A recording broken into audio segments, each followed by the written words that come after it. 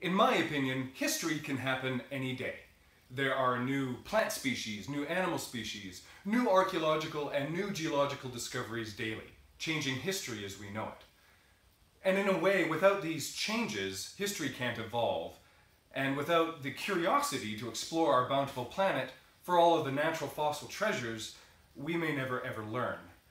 One such treasure for me is ammonites.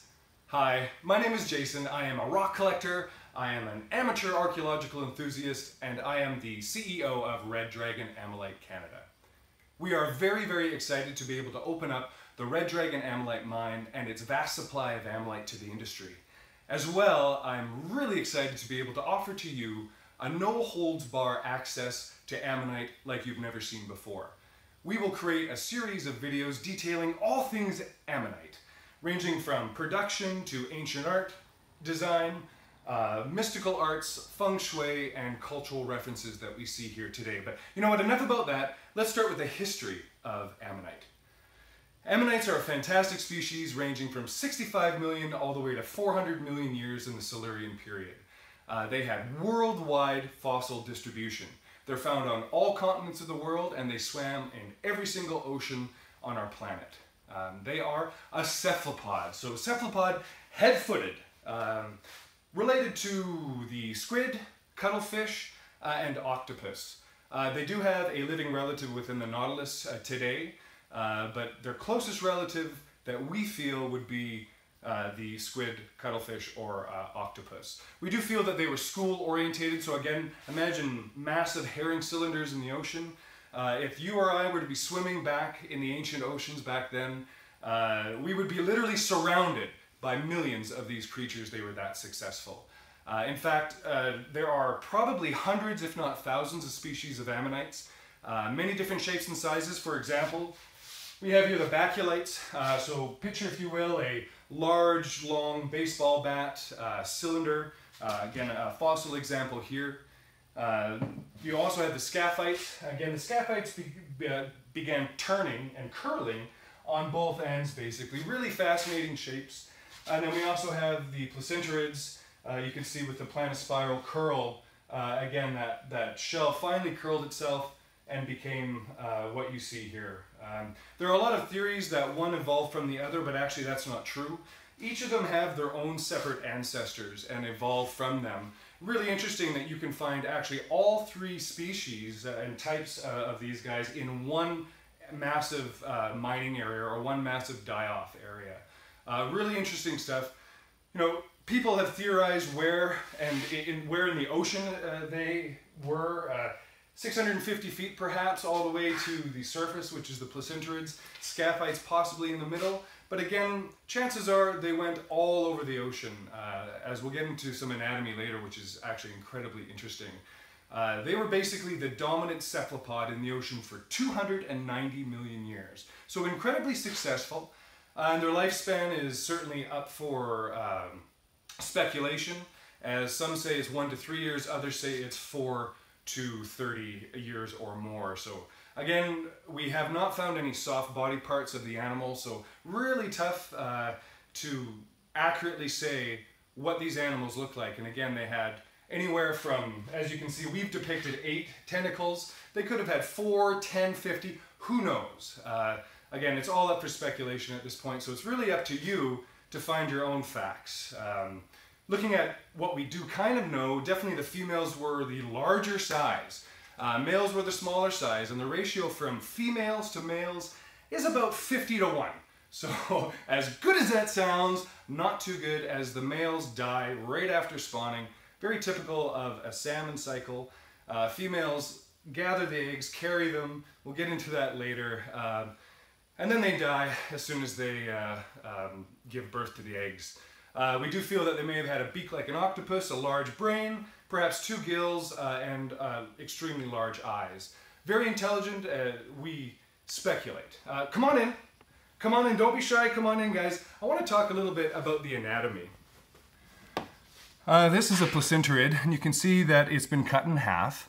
So these guys are chambers. We'll get into that into a second. Here's where the animal would have been. So this would have been the body chamber here. The aperture where the head stuck out.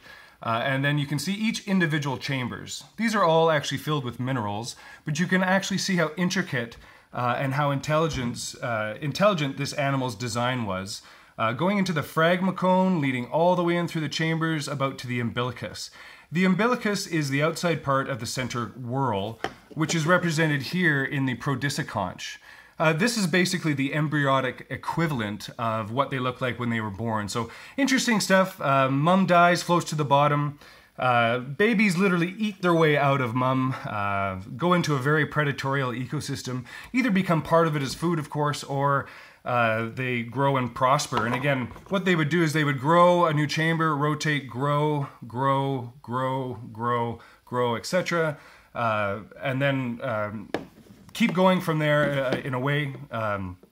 Definitely looking forward at the sipuncle. The sipuncle was a tube that went through the middle of the animal or on the outside, and this allowed for rapid onset of gas or water, and that for propulsion and for buoyancy. So really incredible animal and extremely well designed. Looking here at the sutures, the sutures are very interesting because each placenterid and most ammonites that have sutures all have each individual sutures. So the sutures will give away what species the ammonite is. You can just see the intricate designs. As well, sutures would also adhere the outer shell to the animal and also aid in buoyancy and propulsion. You know, we talked a little bit about the anatomy. Now let's talk about where and how they traveled the earth and why they were so successful. Part of the reason, besides their great biology, is the fact that, you know, millions and millions of years ago, the Western Interior Seaway, or the Cephalopod Seaway, or the Bear Paw Seaway, was in motion. And you can see Alberta is here, and then you can see over a period of 1.4 and 1.7 million years how the topography changes. Of course, the area went through many different changes over millions and millions of years. The Rocky Mountains were forming, tectonic plates were moving, etc., which eventually formed the Bear Paw Formation. Tens of millions of ammonites became landlocked, of course passed away, and then went through that process of fossilization, which we'll get at right after the Bear Paw Formation. The Bear Paw Formation is extremely unique, guys. It is primarily in southern Alberta, Saskatchewan, Utah, and Montana. But Alberta is truly the only source of gemstone quality ammolite in the world. That's what makes it extremely rare. Most traditional mines, again, are about 80 feet deep to find a decent specimen. Although recent events at the Red Dragon Ammolite mine has proved a little bit different. Really exciting stuff. We're going to get into that some other time. Back to ammolite. Only about 1 to 10% of all ammolite found within the Bear Paw Formation would be suitable for jewelry. And 1 or 2% would be the highest grade possible. So we definitely feel that it's rarer than diamonds. There's no doubt about that.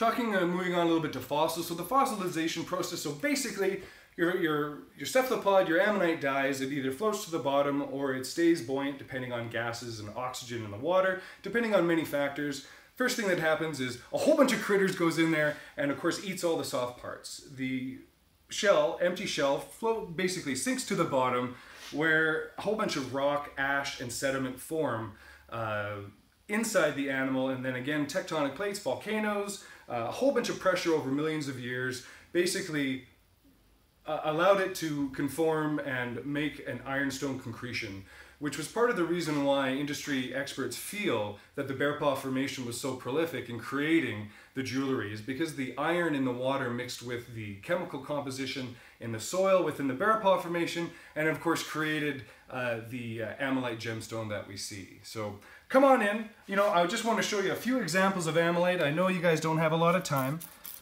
We just wanted to show you a little bit of flash. This is indicative of the Bear Paw Formation, these guys here. And then coming over here, you can see the prodisiconch in here, and you can see the outer whorl leading into the chambers. And then over here, you can see some nice plates. And this is all from the Bear Paw Formation. Well, you know, guys, I wanted to thank you for joining me today. It was such a privilege to talk about ammonites and to be an ammonite hunter. I definitely want to invite you to go to reddragonammolitecanada.com for more series videos and more information on the epic journey of how our ammonite gets turned into ammolite. Thanks a lot.